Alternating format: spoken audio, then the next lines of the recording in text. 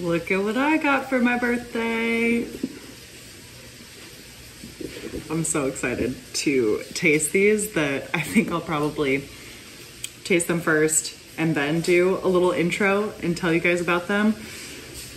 This is the Hampden Estate 8 Marks collection. I'm so excited. I'm sure you have seen the unboxing videos that show you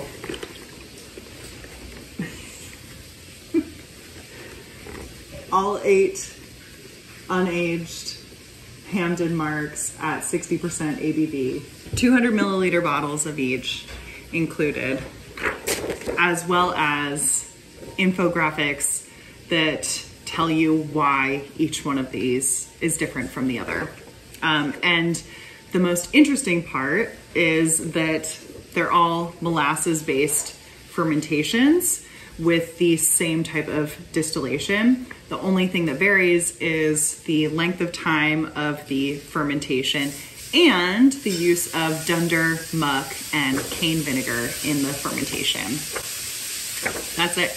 And it results in these high ester rums that have various amounts of esters in them and various types of esters too. Do we want to break this down now or do I want to taste them first? I would like to taste them first, or at least start nosing them first. So let's dive in. I'm gonna go in order from least funky to most funky.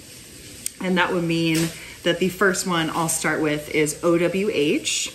So we'll first start with OWH, which stands for Outram Warmold Hussy, which I think I mispronounced the first 2 words in that. But OWH has 40 to 80 grams of esters per hectoliter of pure alcohol. It's fermented using only molasses for 3 days, and then it is distilled using the double retort pot still to an ABV of around like 86%. I'll try to keep my tasting notes pretty short. So this to me is like lightly grassy. Everything's pretty light here. Lightly grassy with some green banana peels. There's a little bit of pineapple in here. But yeah, overall I'd say light fruitiness, mostly pineapple, a little bit of banana peel, and then some kind of mixed, just general fruit and some grassiness.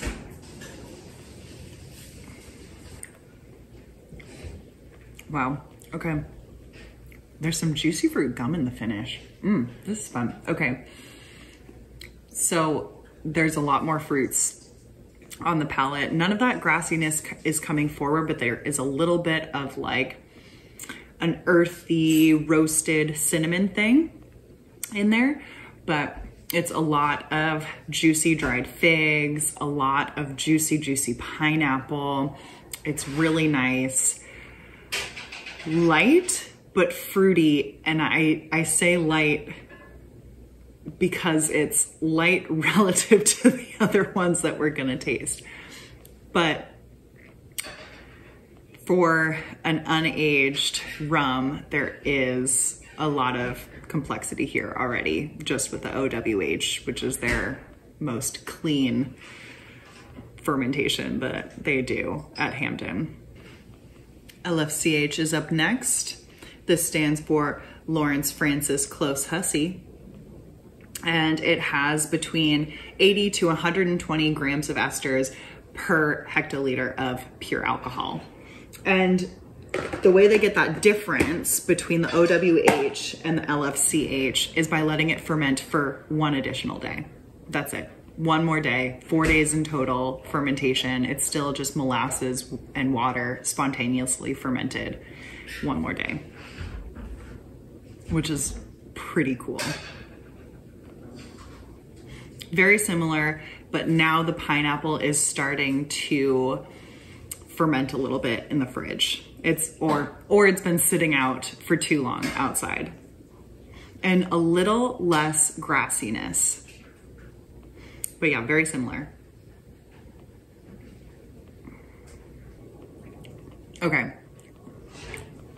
The palate is less fruity, less sweet fruits, and more like bitter fruits, more like fermented fruits.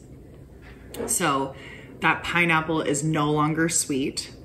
It's now like a fermented pineapple. There's more of that banana peel, green banana peel. There's a little bit of a like coconut sunscreen slash bug spray thing. So going a little bit more towards maybe a little bit more of like a chemical-y taste to it. A lot more grassiness now on the palate. But this did have an oilier mouthfeel than the OWH. Next up, LROK stands for Light Rum Owen Kelly. This is 200 to 400 grams of esters per hectoliter of pure alcohol. And the way they do this is now they're starting to add in the dunder, the muck, and the cane vinegar. So they add in low quantities of cane vinegar, dunder, and muck to the fermentation. Still, they're using molasses as their base for fermentation, and this is allowed to ferment for a total of 5 days. So it says that there is 3 days of alcoholic fermentation and then 2 days of essentially like a dead wash sitting there, and there's no alcoholic fermentation going on, but it's 5 days total. Now this is fermented fruit salad, like the melon, the honeydew melon is in there, the pineapple's in there, and this has been sitting out in the sun fermenting. And we're having this picnic outside of a nail salon. There's some tiki torches lit outside too.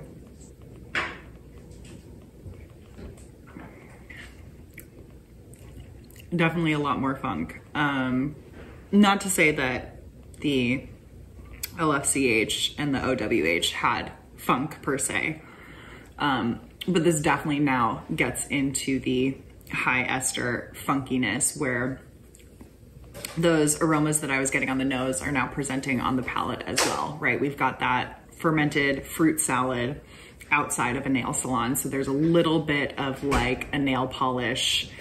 It's more of like a nail salon thing though. It's not quite just nail polish remover. It's like the whole experience. There's a little bit of like a minty thing in here too. Lovely, just lovely. Should we move on to the next one? HLCF, AKA rum fire. So HLCF stands for Hampden Light Continental Flavored. This is 400 to 600 grams of esters per hectoliter of pure alcohol. And yeah, this is the mark that rum fire is made of. So this is at 60% instead of rum fire is normally at 62 and a half, 63, 62, somewhere there. According to the infographic here, this one has a similar raw material breakdown to LROK. This is just now allowed to ferment for an extra 2 days, so 7 days total. But it uses a little bit of cane vinegar, dunder, and muck. And there's no like quantities of how much is used. It's just saying low amounts of cane vinegar, dunder, and muck, along with molasses. I feel like now we're going back to sweeter pineapples. And now the bananas are no longer banana peels, they're actually nice and ripe bananas. But we're still now sitting right outside the nail salon. So we're almost in the nail salon. Where like you get whiffs of it every time the door opens, you know? There's a little creaminess on the nose too. Almost like a yogurty thing.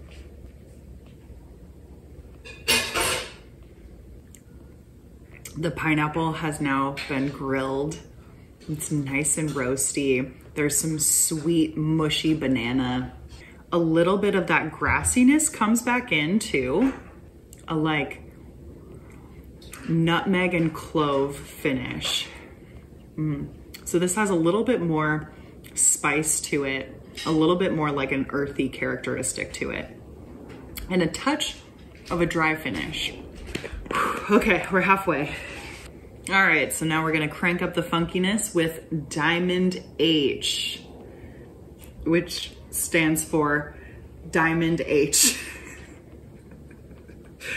So now instead of using low quantities of cane vinegar, dunder, and muck, we're now using medium quantities of cane vinegar, dunder, and muck in addition to the molasses. This is also allowed to ferment for a total of 10 days. We've stepped into the nail salon. We are in the nail salon. We're in a seat getting a pedicure. There's a little bit of a fermented pear quality now, with hints of pineapple, but I don't know if it's just because I'm looking for that pineapple. There's a vanilla in there too.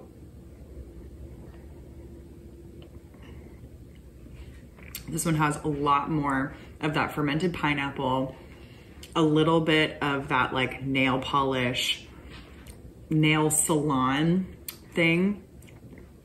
A lot of those spices again, that's really nice. A little bit of that earthiness, but yeah, a lot more spices. Also the pineapple fronds are tossed in there as well. The spices are again, a lot of clove, a lot of allspice too. This one has a nice oily mouthfeel. Okay, HGML, this stands for Hampden George McFarquhar Lawson. The ester concentration here is 1,000 to 1,100 grams of esters per hectoliter of pure alcohol. This seems to be made with similar quantities of cane vinegar, dunder, and muck as Diamond H. This is now just allowed to ferment for a little bit longer, a total of 15 days. So 5 more days as compared to Diamond H. We're still in the nail salon, but there's a lot more fruits. A lot more of that pear and the banana has come back. Did they do like a banana creamsicle? Maybe a banana Laffy Taffy? Something like that. It's like a creamsicle made with bananas. There's a little bit of this like sweet, creamy thing, and the banana, yeah, instead of orange. Yeah, like you're in the nail salon eating a banana flavored ice cream. And there's some pineapple too. Maybe some pineapple chunks in it.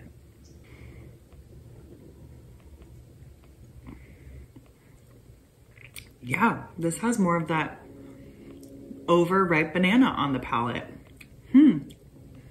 There's still the fermented pineapple, but it's really, really far in the back. It's a lot of this fermented banana or overripe banana.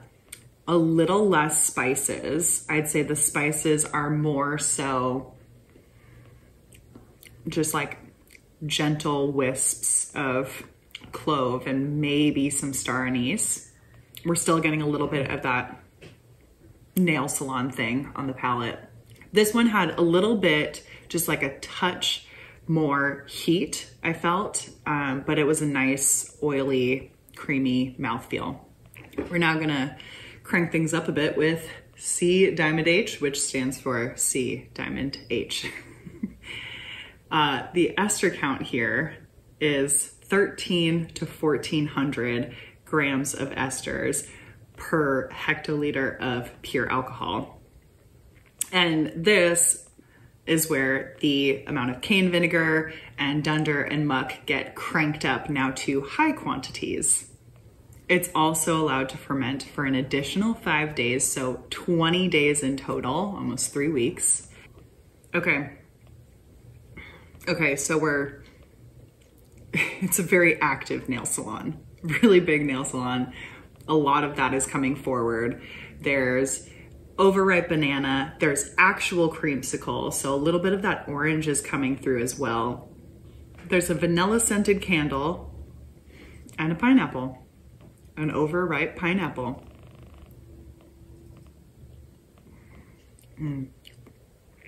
So less heat than the HGML.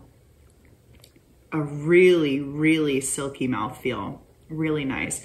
There's some fun grassiness coming forward. Like it's a lot of those pineapple fronds, as well as, are they called pineapple fronds? As well as green banana peel, and just like a kind of general like crabgrass, like a little bit sweet, but very grassy. Nail salon coming forward. A lot of that overripe pineapple. Not too much spiciness. That's nice. I like that one. I mean, I like them all, but yeah. Okay. Whew. My palate is very fatigued. Is it smart to taste all 8 in one sitting? Yes. No. With just water as your palate cleanser? No. No. I will taste these many more times. I'd like to go backwards, right? Or taste some of the higher ester ones as compared to the lower ester ones, like side by side. Right now we're just plowing through. We're just going for overall flavors and aromas. Last but most certainly not least, DOK, which stands for Dermot Owen Kelly Lawson. This is 1,500 to 1,600 grams of esters per hectoliter of pure alcohol. I have tasted DOK before, an aged DOK. You can click this link if you want to watch that after this. But yeah, DOK is the like legal limit of esters that you're allowed to produce. All right. This seems to have a similar breakdown as far as the amounts of molasses, cane vinegar, dunder, and muck that's added into the fermentation as the C Diamond H. However, it's allowed to ferment for an additional 5 days, so 25 days in total. Just like C Diamond H, but like dial it up more. So yeah, very, very active nail salon. There's that creamsicle thing, the pineapple, the banana. Now we have the tiki torches that are lit in the nail salon. Ooh, vanilla. There's a lot of vanilla in here. A nice waxiness too, like a, yeah, vanilla scented candle. I already said that for C Diamond H. Ugh, good overripe banana.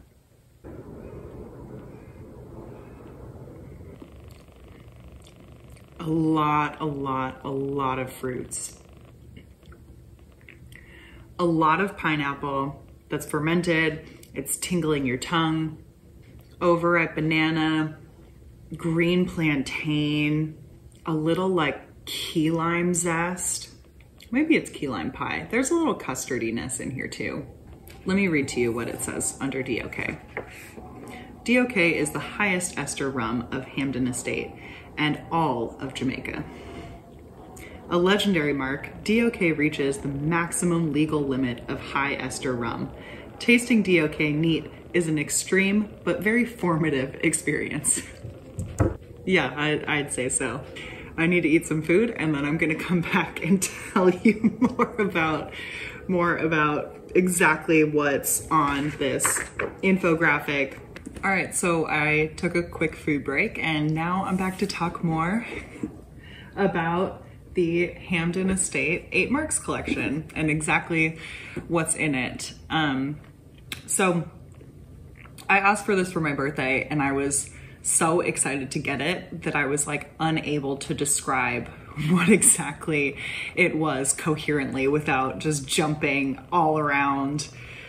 So I'm gonna try to very eloquently describe what exactly is in this box to you guys. And you probably already know what's in it because you've probably watched other people's videos where they taste through all 8 of these, or they at least break down what's inside this box here. But Hampden Estates is a rum distillery in Jamaica. It's my favorite rum distillery in Jamaica.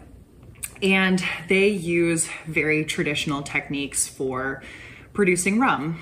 That involves spontaneous fermentations and the use of various different types of distillery byproducts in their fermentation. This leads to a funkier, fruitier tasting rum that's all developed naturally, right? These fruity and floral flavors are developed naturally from the yeast that's fermenting the molasses that they use for all of their rums. So for all 8 of their marks, they are using molasses, and they vary the amount of fermentation time and the amount of these byproducts that they add into their fermentation in order to get 8 very different rums that are produced. And the reason that they're making all these different marks is because historically these rums from Jamaica, and still are, and were sold in bulk, and they're sold to blenders most often. Actually, at least 50% of what Hampden sells as bulk goes to the confectionery industry. But they're sold to blenders so that they can blend together these different rums that have different flavors and create a unique rum of their own. And that kind of allows them to have endless possibilities of flavor profiles of rums if they're blending all these different types of rums. Anyways, so the byproducts that they're adding into the fermentation, you have probably heard me talk about a lot before. They're using dunder and muck, which are 2 different things.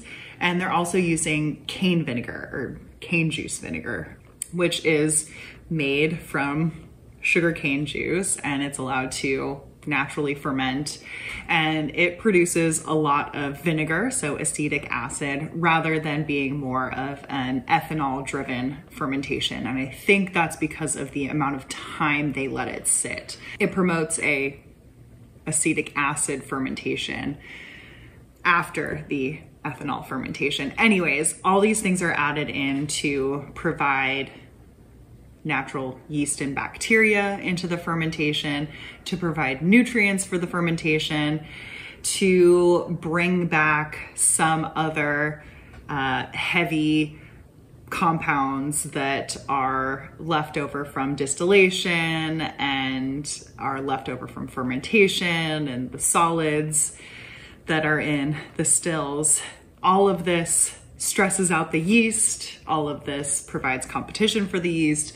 All of this results in the formation of these chemical compounds, these fruity and floral chemical compounds called esters, among like a whole bunch of other flavor and aroma compounds, but the big thing that we're focusing on here is esters.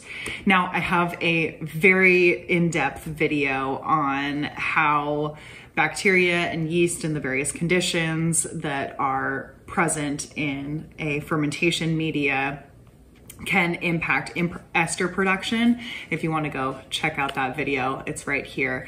But ultimately, the more of the cane vinegar and the dunder and the muck that's added into the fermentation, and the longer the fermentation sits, the more esters you're going to get. So the more funkiness this rum is going to become.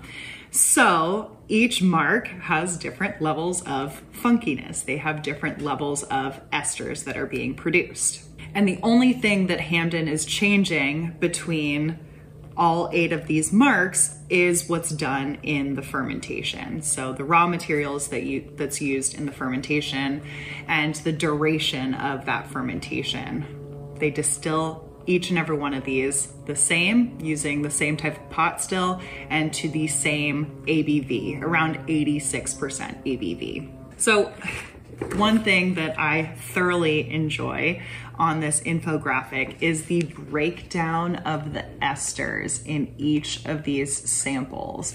So for OWH, for example, it shows that there's between 40 and 80 grams of esters per hectoliter of pure alcohol. Now, most of what those esters are, and this is the case for all 8 marks, most of those esters are ethyl acetate. This is a very volatile ester that can be, fruity and ethereal, and can also just remind you of nail polish remover. And that's because you find it in nail polish remover. And ethyl acetate makes up most of the esters in each one of these rums. Like I'm talking anywhere between 91.5% all the way up to 98.3 weight percent of these esters are all ethyl acetate.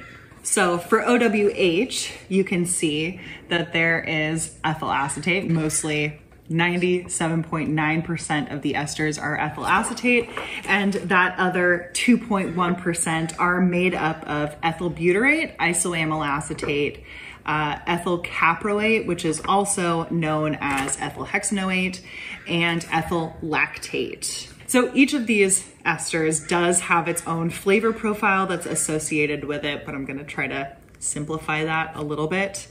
Ethyl butanoate or ethyl butyrate is known for having like a pineapple aroma and taste.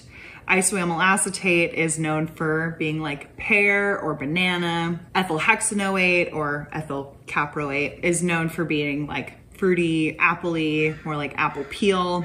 And ethyl lactate is known for, again, being fruity, buttery, more like butterscotch. It can also be coconutty and tart. And like I said, OWH is made by just allowing molasses and water to naturally ferment for 3 days. LFCH similarly is fermented, wild fermented using molasses and water, but it's allowed to ferment for 4 days, an additional day. And you can see that there are more esters, of a higher variety of esters found in LFCH. So that additional day allows for a little bit more variety. There's a little bit higher of an ester concentration here, between 80 and 120 grams of esters per hectoliter of pure alcohol. And there's also a higher variety of those esters as compared to OWH. So it has around the same amount of ethyl acetate making up these esters, and the other 2.8% is ethyl butyrate, isoamyl acetate, ethyl caproate or hexanoate, ethyl lactate, ethyl caprylate, which is also known as ethyl octanoate, and ethyl caprate, which is also known as ethyl decanoate. So we're getting a couple more esters introduced here. So we have ethyl octanoate, which is known for being like fruity, winey, waxy. They can have notes of apricot, banana, pear, and remind you of brandy. Ethyl decanoate, on the other hand, is more like waxy. Both OWH and LFCH were recently added by the Hussey family, who owns Hampden Estates, in 2010. And I think they're a nice addition to the marks that they have, right? They're nice, they're light, they're really enjoyable as is. So I'm not gonna break down the chemical composition of every single mark here, but I will point out some interesting things to note. Let's talk about HLCF for a second. So for example, the amount of esters that's in HLCF is 400 to 600 grams of esters per hectoliter of pure alcohol. This is about 0.4 weight percent of that rum is made up of esters. Of that 0.4%, 98.3% is ethyl acetate. The other 1.7% are these other 6 esters that I have listed, right? Ethyl butyrate, isoamyl acetate, ethyl hexanoate, ethyl lactate, ethyl octanoate, ethyl decanoate. So if I did my math correctly, that means it's 8.5 grams of those esters out of the 500 grams of esters per hectoliter of pure alcohol. Such a tiny, tiny little amount. It's amazing that such a tiny, tiny little amount of these other esters can have such a great impact on the flavor profile of these rums. I think that's really cool. So what I think is interesting about the ester composition of these rums is that once you get to Diamond H, the complexity of these other esters decreases. So a majority of the esters, like I said, are ethyl acetate. So for Diamond H, the other esters that are not ethyl acetate are ethyl butyrate and ethyl caproate, or hexanoate. That's it, just those two other esters. DOK also only has ethyl butyrate and ethyl caproate as the other esters that were measured. For HGML and C Diamond H, they have ethyl butyrate, ethyl caproate, and ethyl lactate. Only 3 other esters besides ethyl acetate. I think this is really interesting that the addition of more cane vinegar, more dunder, more muck, as that increases, it doesn't necessarily increase the amount of complexity of the rums. It just increases the amount of total esters that are produced. Now, I will note, as someone who has done chemical analysis on distilled spirits like rums before, there are probably a whole bunch of other esters that are detected, but it's possible that they are in such small quantities that they're below our detection threshold, or they're just kind of deemed insignificant as compared to the quantities of these other esters, which again are super, super, super tiny. Something that I found very interesting as someone who wants to make super funky rums and would be so ecstatic if I could produce a rum that had the funkiness of Hampden Estates, do that right at home, or I mean not at home, in my lab. The yield of their fermentation is extremely low, which I'm not surprised by. I'm not surprised by this. I get a pretty decent yield in my rum fermentations because I am pitching a distiller's yeast. I'm pitching Saccharomyces cerevisiae.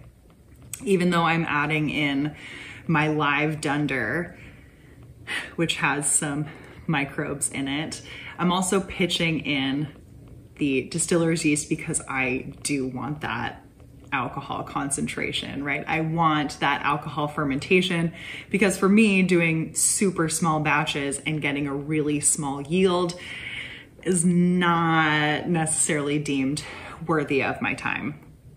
Now, the ABV of the washes that they're getting is 5% and below.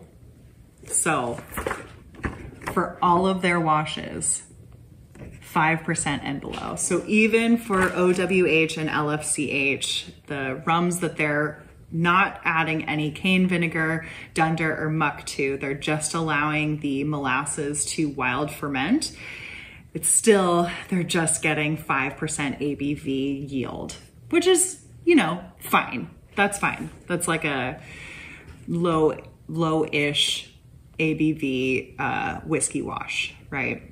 But as soon as they start adding in the cane vinegar, the dunder, and the muck, and allowing that to spontaneously ferment, they get between 2 and 4% ABV for their wash. My guess is that it kind of depends on the time of year and what the other conditions are like in the distillery.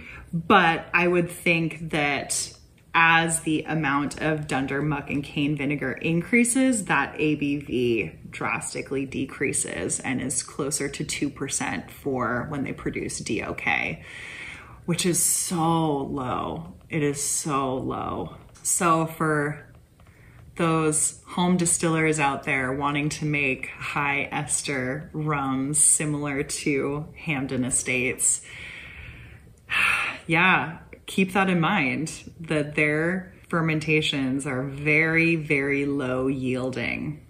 So yeah, a lot of work for very little rum. But is it worth it? I don't know. Hampden does make really, really amazing rum. So I am so happy that I got this for my birthday. This feels like it was made for me and made for, like, yeah, any rum nerd out there that loves to be able to do this side-by-side tasting. I hear that they are going to come out with an 8 Marks series again, all 1 year old. So with a little bit of, yeah, it'll be interesting to see, to taste them side by side when there's a little bit of age on them on each of these. But anyways, all right, I really hope you enjoyed this video. If you have any questions, please let me know in the comments below. If you enjoyed this video, give it a thumbs up, share it with your friends, comment, like, subscribe. Did I already say like? And if you want to support the channel even further, you can join us over on Patreon. I showed my Patreons that I got this on my exact birthday, so they were able to see a picture of this infographic and everything like that. And if you would like to join us over there, I've got a link in the description below. But I do want to give a huge shout out to my Patreons. Thank you guys so much for helping to support the channel. I really, really, really appreciate you. And with that, happy holidays to everyone.